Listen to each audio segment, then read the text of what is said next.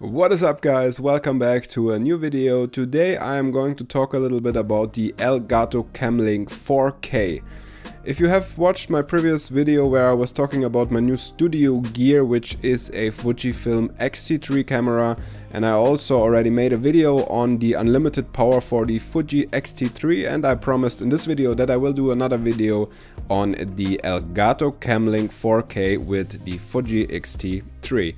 And the Elgato Camlink is basically a device that lets you directly feed your camera input via HDMI into your computer, which allows you to record directly through your DSLR or your mirrorless camera into OBS Studio or any other capture software. I'm using this in my daily workflow now. When I create videos, I hook up the camera directly via Camlink to my PC and I hit the record button in OBS Studio and it records right from my camera. That's also a good way on how to get a really good video quality for fairly cheap price. This thing costs, at least in Germany, around 129 euros. And you can pick it up on Amazon. I put a link in the description below. This is actually the newest version of the Elgato Camlink that was just released recently. And the Elgato Camlink has a website where supported camera models are listed. The Fujifilm cameras, actually any of the Fujifilm cameras, is not to be found on this list. There is only Canon, Sony and I think Nikon, maybe something like this, but no Fuji cameras. So it was a little bit of a gamble if it would actually work. And because of that, I wanted to create this video and show you guys that it in fact does work and it works really well. I will show you the OBS capture window in a second where I hooked up my XT3, and I just wanted to tell you what you need. You need this Elgato Camlink for once, and you need a HDMI cable that goes from the Camlink into your Fuji XT3. And actually, if you go on Amazon and you put it in your basket, Amazon automatically offers you a proper HDMI cable with it. I have a 5 meter, or I think 5 or 4 meters, something like this, HDMI cable, and I was a little bit worried that it would be too long, but it works perfectly. And you need basically a cable which is normal HDMI to mini HDMI, which is the input in the Fujifilm XT3. And then you just connect it together and it almost works. I actually needed to go ahead and download the Elgato game capture software and install it. I didn't get a picture before. I don't know if it was just because I didn't restart my comp or out of some other dubious reason, but what made it work for me was simply downloading this game capture software. And I'm not using the software, I just installed it and I restarted my computer, and that's maybe connected because I didn't restart the computer after plugging in the Camlink for the first time and the drivers got installed and stuff like this.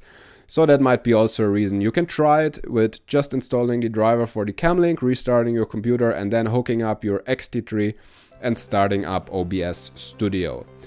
Alright, so I think it's a really simple setup if you don't want to get too deep into video editing and all the ins and outs. You just have a thing that you can basically plug between your camera and your computer, and you plug it into your USB port on the comp. And that's it. You don't need to plug in any hardware, any card or whatever. You just put this thing between your computer and your camera. Alright, now I'm going to show you how to set it up in OBS Studio so that you are able to capture video from your Fujifilm XT3. Alright guys, so we got a little inception going on here, but ignore it for the moment because I need to show you my OBS window. And once you hook up the camera and the Elgato and everything is in place, you just go ahead and fire up OBS. And what you want to do is, I cannot do that right now because the screen will turn black, so I just show you the process. You click here on the plus, you create a new scene. You can call it XT3 like here, or you can call it Elgato, and then you wanna switch to the scene, and now you will see that it will already switch over to my Fujifilm XT3. You want to switch to this scene, and now you can see the Fuji filming me from behind in a very awkward angle. not ankle. And you want to go ahead and click on plus on sources, and you want to add a new video capture device. And once you have selected video capture device, it asks you to provide a device, and you want to choose Camlink 4K here. You have two options. You have the Elgato Game Capture HD and you have the Camlink 4K, and I use the Camlink 4K.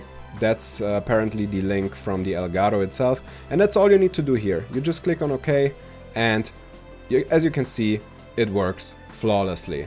And that's all there is to it, really, guys. It's so easy to set up, and that's why I exactly wanted to share this with you, because there are more and more creators coming, and everybody needs to start on a low budget and start as easy as possible, and I include myself there. I wanted to have a workflow that is as easy as possible, and this is by far the easiest solution I have found.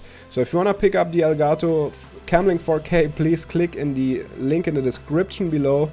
I'll leave a link there to my Amazon store. You can also check out my other studio equipment there that I use in combination with the Elgato, especially if you use a Fujifilm X-T3. As mentioned before, I highly recommend you buy the Anker power core and the power adapter to permanently power your Fujifilm camera. It's an awesome tool for the price. It's also in the Amazon link, and there is a video on it on my channel too.